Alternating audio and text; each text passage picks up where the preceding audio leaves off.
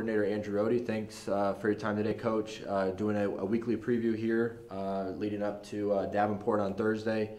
First game on the road at Davenport. Before we talk Davenport, kind of bring us up to speed on your side of the ball. You guys have kind of wrapped up camp this week, had a couple of scrimmages last week, and now we're kind of getting into a more normal schedule with game prep and classes this week. Kind of bring us up to speed on how you feel the offensive units progressed here the last couple of weeks.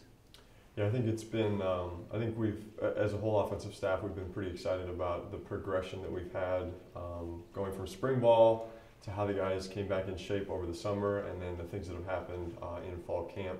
I think it's been really, really good so far.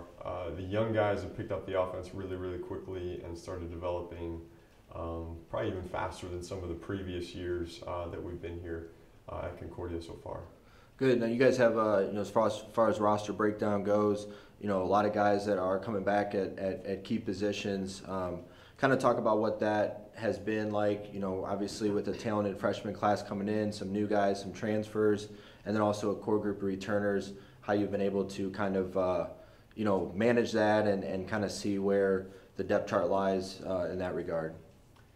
Right. I think it's been incredible to watch this group come together and grow to love each other as a team, especially the offense. It's been a really cool group, how they've committed to each other, how they care about each other, and the things that they're doing in terms of like building relationships with each other. It's been phenomenal to watch that, and I think that really stems from having an older group of guys coming back, have a very veteran offense, and those guys kind of leading the charge and building this family. So that's been really great.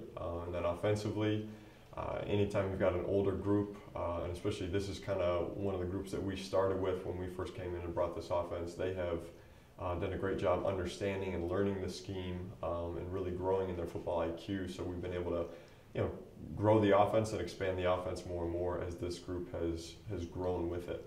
Good. Now as you head into week one here against Davenport on Thursday at Davenport, it's kind of different rhythm this week with classes starting, more consistent practices as far as time goes, and obviously trying to manage the first week of everyone's schedule. Talk about what the approach has been from the maybe general team side as you prep for Davenport on Thursday.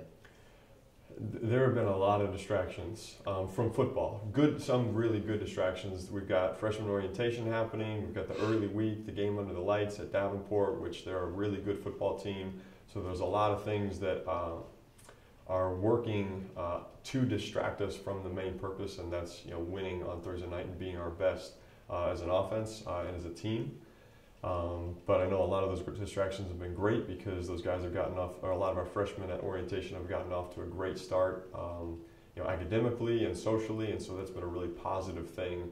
And because this program's about a lot more than just football, so they've been able to get into the academic and social side of school here, which has been great. But at the end of the day, Thursday night, the lights are going to turn on and we got a game.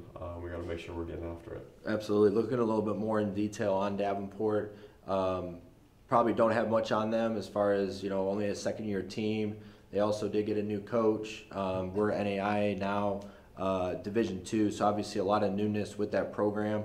I guess with maybe what you do know or what you've seen on film, kind of what are you expecting for and kind of game planning for there?